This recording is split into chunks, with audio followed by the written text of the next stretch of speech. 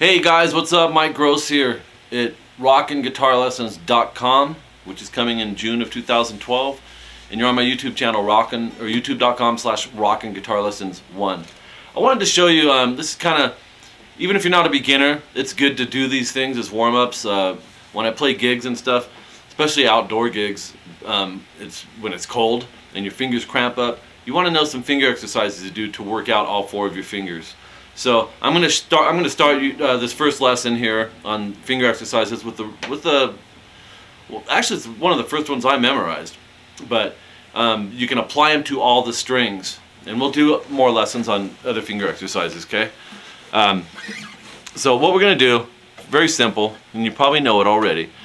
First finger, first fret, E. Middle finger, second fret on the same string. Third finger, third fret. Pinky, fourth fret. Make sure they're not doing this. If you got a buzz noise, that type of stuff, you want to fix it. Don't even go further till you get it clear. And it's also one of the first things I show my private students too. So we don't want that. And basically, that's your pattern. I want you to think of it like this. You play it on all 6 strings. I only got 5 because I just busted one. But you can just take it on through, go to the A. And if you get a little bit of buzz, like on this guitar, I don't know if it's picking up right there. It's not because I'm not pushing hard enough. I'm getting a little of what's called fret buzz, and that happens on some guitars. Seems like more so on acoustics that happens. So take the 1, 2, 3, 4 concept, play it on all 6 strings.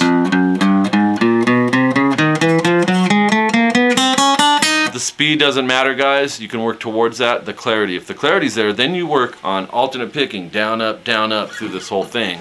And that allows you to speed it up. You know, like a down, up. And I don't have the high E.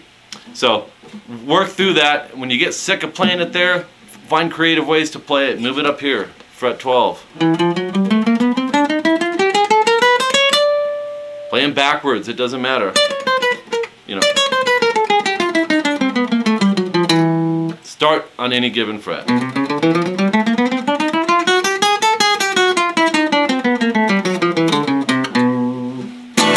Okay guys, so that's a good warm-up, especially if you're a beginner player. And even if you're not, you want to practice these things. It gets your fingers limber, and it's like exercising. And you need it for this stuff.